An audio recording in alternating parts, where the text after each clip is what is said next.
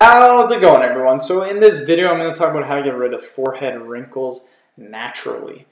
So before I get started, please like the video, share it, please subscribe to my channel if you haven't already, and please follow me on Instagram, DylanBerg999.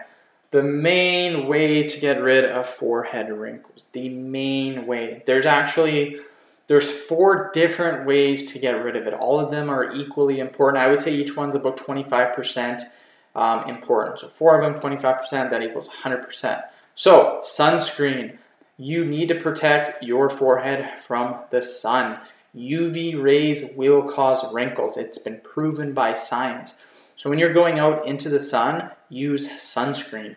Also, it's not a very good idea to tan. Tanning is awful.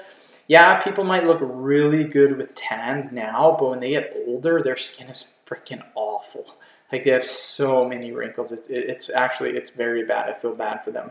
But you look at someone that's tanned in their 20s, their 30s, just wow, their skin's amazing. When they get 50, 55, just a nightmare. They look awful. So don't tan. Trust me. Manage stress. Stress is huge. You look at someone that lives a carefree, stress-free life, nothing to worry about in the world. Their skin is freaking amazing. Stress will cause wrinkles. It's as simple as that. So if you have a very stressful job, you got a stressful life, you need to dial that down. And in my opinion, the best way to do that is to switch jobs if the job is causing you stress. Find something else, because your day-to-day life should not be stressful. It shouldn't be. The next thing is hydration. Our body is made up of 75% water.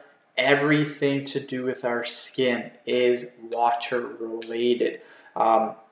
Because again, our body, 75% is water. So most of the bodily functions that we do, everything related to our nails, our hair, our skin, our face, our lips, our tongues, our nose, everything has to do with water in some way or the other. So hydration, very important.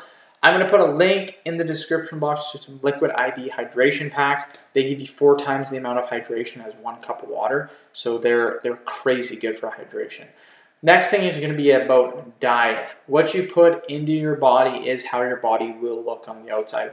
You look at any guy or girl that look really, really good, guaranteed 100% they're eating very, very high quality foods, very healthy foods, good vegetables, good fruits, lean proteins. They probably follow a very strict diet.